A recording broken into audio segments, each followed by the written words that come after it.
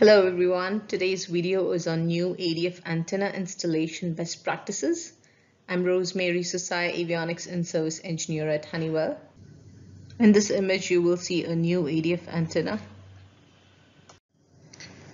When you remove the new antenna from its packing, you would notice a conductive gasket. We recommend you not to peel off this conductive gasket. The conductive film is a protective layer that should not be peeled off. If you find a small bag with a lug placed on the antenna base, you can remove it from the plastic bag.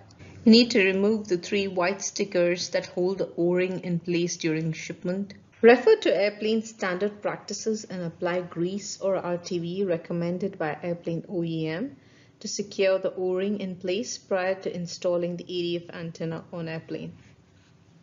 If you're interested in more videos from Honeywell, please visit Honeywell Aviation playlists and videos at Honeywell YouTube channel. Thank you for watching this video.